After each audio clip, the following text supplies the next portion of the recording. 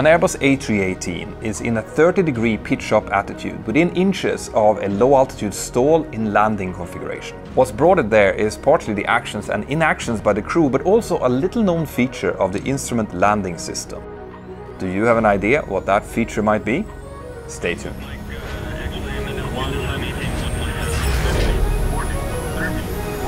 A huge thank you to NordVPN for sponsoring this video.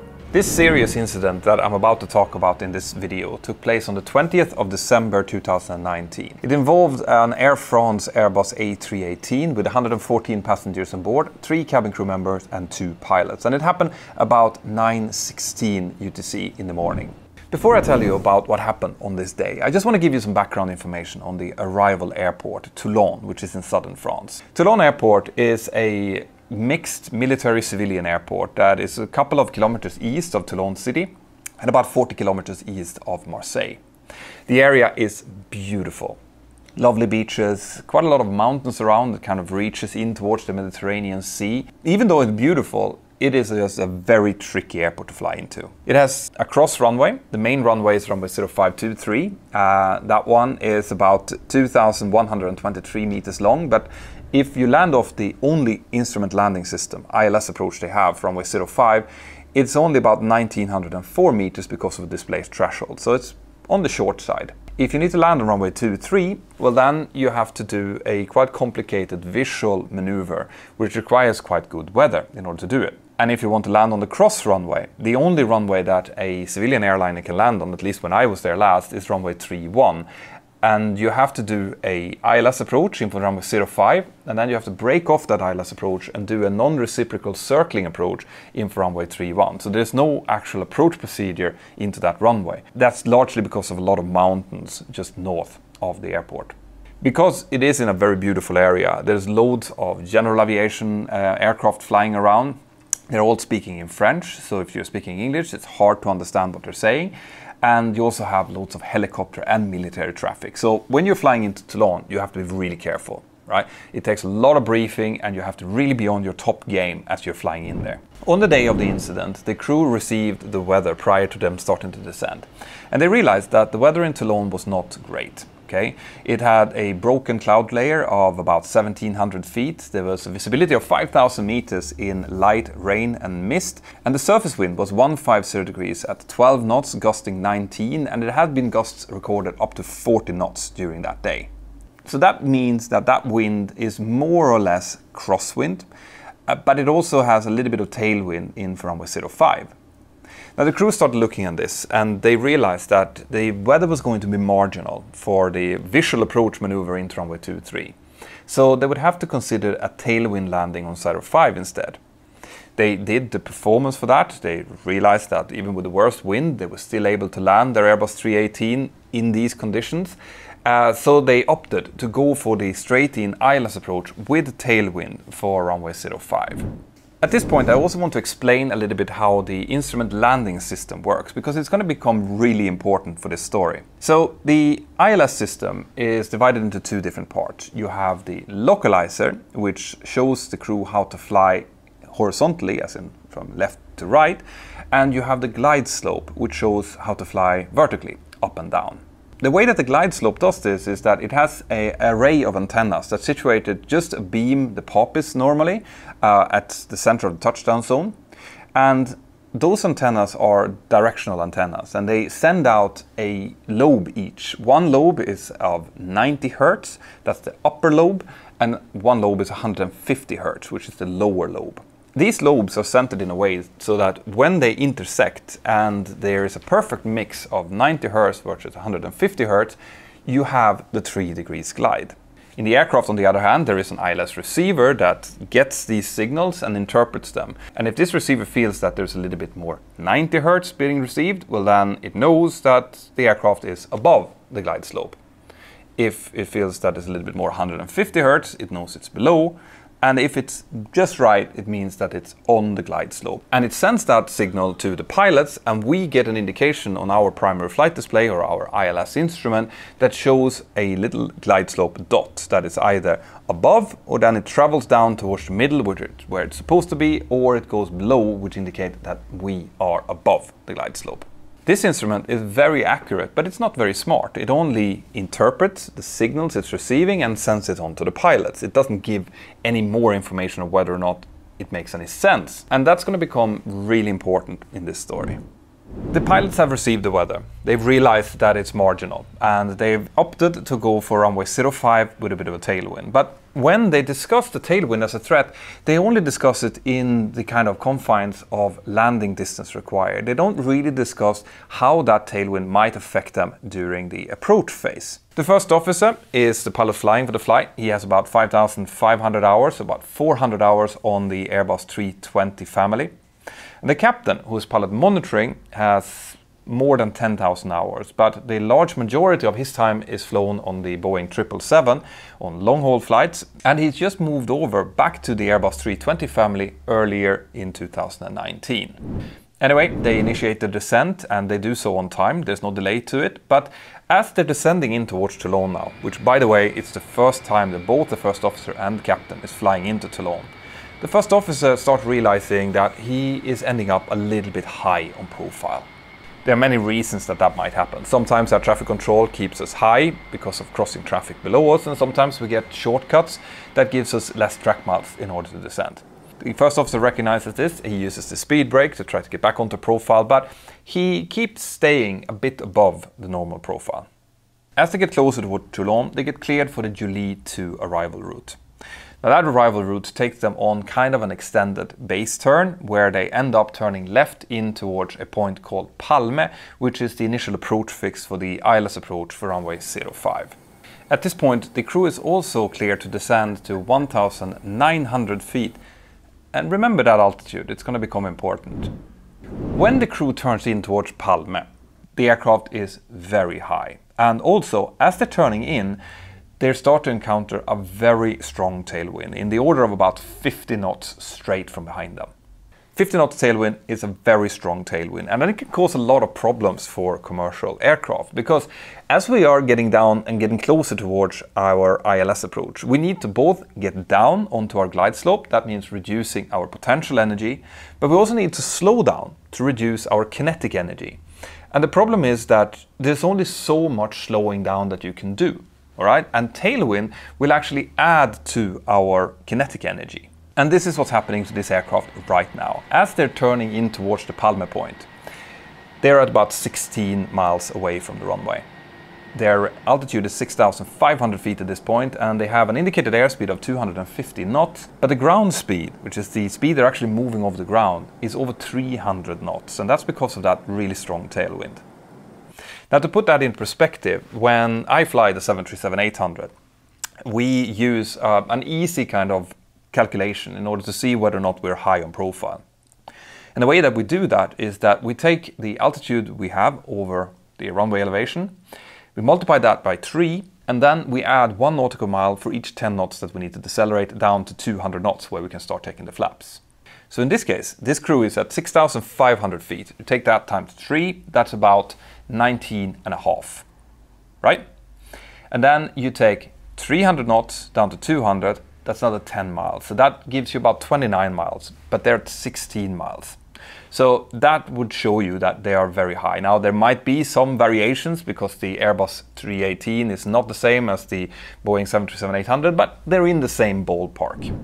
Toulon Tower has previously, when they first got into contact with the pilots, asked them what approach they want and told them that the weather is a little bit marginal for runway 23.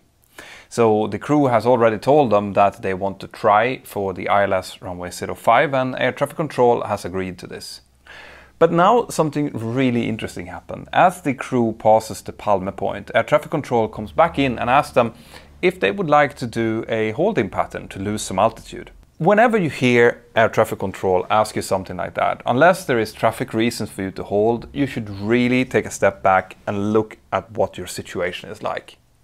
Because the only reason air traffic control would suggest something like that is because they're looking at their radar screen and they're realizing that you are very high or very fast. But in this case, the captain looks over towards the first officer who's pilot flying. The first officer gives him a nod saying that it's okay, and the crew elects to continue to go straight in for the ILS instead of taking up the hold. In later interviews, the crews were asked why they chose to do it like this. And the captain, who was pilot monitoring, he basically said that, well, he looked at the first officer was happy with the situation, and he didn't do any recalculation of the energy state of his aircraft. The first officer, on the other hand, he thought, yeah, I'm a little bit high here, but I can continue this approach down to about 1500 feet or minimum 1000 feet. If I'm not stabilized then, I'm just going to go around and I'm going to come back in for a second approach in a better energy state. And that's a pretty reasonable way of thinking. The next thing that happens is that the crew captures the localizer. That's the horizontal part of the ILS approach, the one that shows you how to turn left or right. And when they capture the localizer, they select flaps 1, they select the gear down, they also select approach mode. And this is very important. Now, with gear down, flaps 1, the speed brake still extended, they're starting to descend quite fast and they're starting to get closer to the glide slope. At this point they also engage the second autopilot, which I've been told by other Airbus crews that it's very common that Airbus crews do in order to keep commonality between both Category 3 autoland approaches and normal Category 1 approaches. On Boeing, we don't do that, we only do that when the aircraft is about to do an autoland. The aircraft is now descending down towards the glide slope, but they're still far above it. The ILS instrument inside of the cockpit is showing full deflection fly down. And remember how they had 1,900 feet set as their cleared altitude? This is important because as you're descending down and you're capturing the glide slope, well then the autopilot will disregard any altitude that you've set in the altitude window. It will just follow the glide slope, and the only time that you will use that altitude window is going to be for your missed approach altitude. But if you never capture the glide slope, well then the autopilot will assume that whatever you've set in your altitude window is where you want to level off. And this is exactly what's about to happen to this aircraft. So at time 09:15:07 at 2,200 feet, the FMA switches over to altitude star and the aircraft pitches up and prepares to level off at 1,900 feet. None of the pilots notices this FMA change, nor the fact that the aircraft is pitching up. They are probably too focused on the configuration of the aircraft and reading the landing checklist at this point, but I find that very, very strange, because if you are the pilot flying and you know that you're above the glide slope, you will be fully concentrated on trying to increase your drag and get that glide slope capture, because you know that there's a possibility of this happening. In fact, there is even a standard operating procedure in Air France at the time of this incident, where if you are capturing a glide slope from above, you need to set the altitude to an altitude above the aircraft level.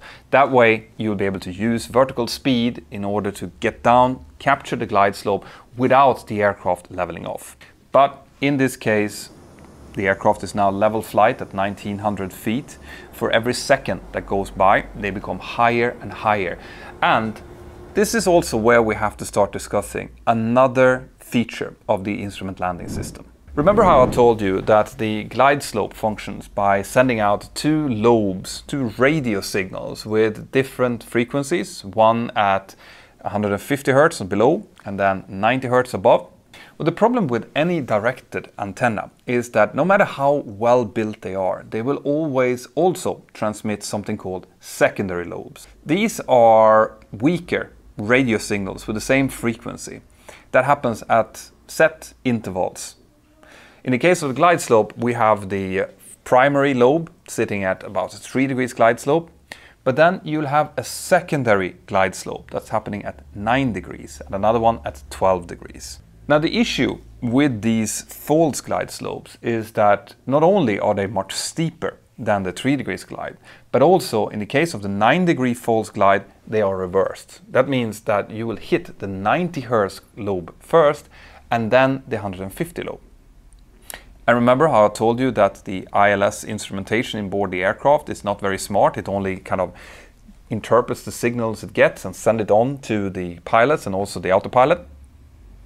Well, that is going to become really important right now, because as the aircraft is now sitting for about 20 seconds in level flight, getting further and further away from the 3 degrees glide, it's also getting closer and closer to this false glide slope.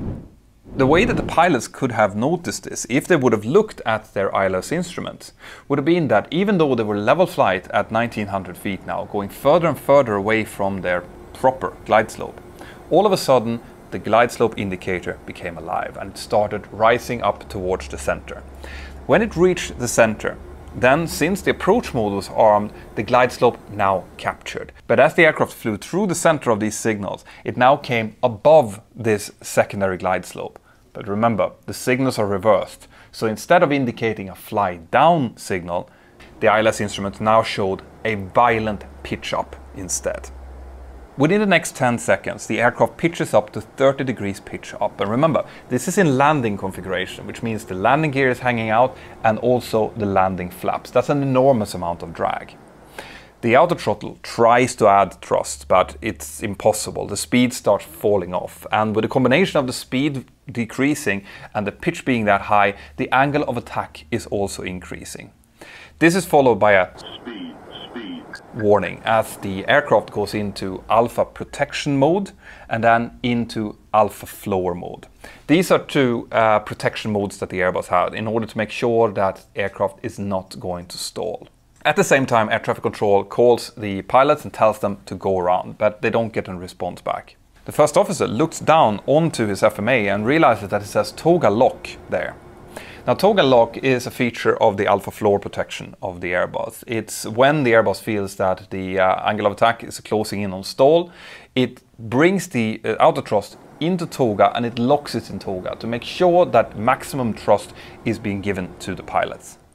Now, the only way to disengage the toga lock is to actually bring the thrust back to idle, that disconnects the outer throttle, and then bring it up into toga again. And this is what the first officer does. When he does so, he doesn't tell the captain that he is going around. Also, he realizes that the pitch of the aircraft is way too high and he starts pitching forward as part of the aircraft upset procedure. Now, an upset can be defined as whenever the nose of the aircraft goes above 25 degrees pitch, which it does in this case. And what you need to do is you need to get the nose down and you need to get the speed back under control. The aircraft reaches a speed of 96 knots. That's 20 knots below the VLS, the velocity lowest selectable speed, which is the minimum speed that they're supposed to fly. It's also just 2 knots over the 1G stall speed. That's how close this aircraft came to actually stalling at 1900 feet. The aircraft now starts climbing with about 1000 feet per minute, and the first officer, who initiated the recovery procedure by pitching down, now stops his pitch down at about 15 degrees nose up. This is what the flight directors is telling him to do, which are now in something called an SRS mode. The problem with that is that 15 degrees nose up is still way too high of a pitch, and the aircraft is still keeping the slow speed. The aircraft is below its velocity lowest selectable for 46 full seconds before they start to regain the speed. They continue to climb up to 4000 feet, which is the missed approach altitude. They start retracting the flaps, they take the gear up, and once they're done with that, they get vectors around in for another ILS approach runway 05. So this was clearly a very serious incident, and it raises a few really important questions. Like, for example, it was a serious incident, but no one was hurt, the aircraft wasn't damaged, so how come we even know about this? How come there is a final report for me to base this video on? And also, why isn't there a built-in system in the aircraft that stops it from capturing a false glide slope and pitching up to 30 degrees? This, and also what we can learn from this incident, I will cover in just a few seconds after this short message from my sponsor. This video is brought to you together with NordVPN. Now, you know just as well as I do how important it is to protect you and your data in this day and age.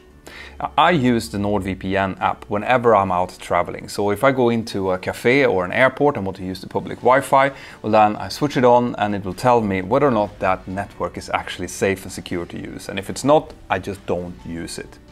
It also helps me to encrypt my data and my position, but probably what I use it the most for is to get past these pesky regional restrictions. So if I'm out traveling somewhere and I want to watch my favorite Netflix series, well then by a click of a button I can be back in Spain again, which makes sure that all of the library in Spain is available to me. And you can use up to 6 different devices on one single deal. So if you think, Petter, That sounds great! Well, in that case, go to the video description below, click the link, which is nordvpn.com/pilot, and that will give you a whopping 73% off the 2-year deal, plus an additional 4 months absolutely for free. So go down, click the link, and start protecting yourself on the internet today. These incidents and other similar incidents actually worked as a really good learning experience for the industry. There had been a little bit of maybe misunderstandings or lack of knowledge about these false secondary glide slope, and this really highlighted how important it is to monitor your flight path, especially if you're coming in a little bit hot and high and you're lacking some track miles. The causes of the incident was deemed to be the underestimation of the crew, the threat that was posed by the significant tailwind during the approach that led them to intercept the glide slope from above. Also, the poor monitoring by both the captain and the first officer of the energy state of the aircraft, but also of the FMA. If they would have checked their FMA and monitored what the aircraft was doing while they were configuring and reading the checklist, well, then they would have noticed that it had leveled off at 1900 feet and that they were going straight towards that secondary glide slope. They also failed to take into consideration or properly use the suggestion from air traffic control to take 1 lap in the hold. And this serves as a really good reminder for any pilot out there that if you come into a situation where you feel that you don't have enough track miles, you feel a little bit hot and high, and you're not really comfortable with what's happening to your aircraft, just ask for some extra track miles. Tell air traffic control to get some extra radar vectors if you're on radar, or ask for turn in the hold. It might extend your flight time with a few minutes, but it's most of the time much better than ending up in a situation like this or just having to do a go around and then coming in for a second approach. The final report also mentioned that it would have been helpful to have more defined gates at different distances, and as a consequence of this and other similar incidents, we now do much more training in the simulator about capturing glide slope from above and avoiding these high energy approaches. As a result from this investigation, Air France also updated guidance to their crews on how to handle high energy approaches and how to capture glide slopes from above. But that doesn't answer the question to why we know about this incident in the first place, since there was no damage and no one was hurt. The answer to that is simple. This was reported by the airline or the crew. And this brings me to maybe the most important point that I have with this video. There's been so many comments on the previous videos that I've done about serious incidents where people out in the audience think these pilots shouldn't be flying, they should be fired, they should be punished, I hope I'll never get to fly with one of these pilots again. And that completely misses the point with these type of videos. The only reason that we can do videos like this where you out there understand what's going on, where pilots learn about this, is just culture in the airline. It means that pilots do not feel that they run the risk of being fired if they report something that's happened to them, even if it was their own fault. I cannot overstress this, right? This is a fundamental principle for why the airline industry is so safe. We report every single thing that we think have any type of safety bearing, so that the airline can look into changing procedures, so that we can change our training, so that we can perform better and safer every single day without having to learn from a serious accident. The only thing that would ever lead to a pilot facing disciplinary procedures is gross misconduct. It's when they voluntarily and knowingly goes against rules and regulations and standard operating procedures, and that causes the aircraft to come into an unsafe state. That, or trying to hide something that they've done, that can have serious consequences. But as long as you're honest and you made a mistake and it's an honest mistake, well, then what's going to happen is that there's going to be an investigation if it's serious enough. That's going to lead to a report like this that might lead to changes in standard operating procedures or some training for the involved crew. So make sure that they have the knowledge and the skill to avoid that ever happening again. And that's the way our safety management system and our just culture works, and that's really important. But what about the aircraft then? How come that there's not a system on the Airbus to stop it from capturing a false glide slope and doing these crazy pitch-up maneuvers? Well, it turns out that Airbus actually does have a system like that. It's just that at the time of this incident, it had not yet been implemented on the older Airbus types. From the Airbus A320neo up to the Airbus A350 and so on, it was implemented, and it is in the process of being implemented on all Airbus types. In this video, I've talked about the alpha protection and the alpha floor systems. And if you want to see a video where poor understanding of these systems actually led to an accident during an air show, then check out the video up here. If you want to support the channel, consider becoming a part of my Patreon crew or buy a t-shirt. Have an absolutely fantastic day, and I'll see you next time. Bye-bye.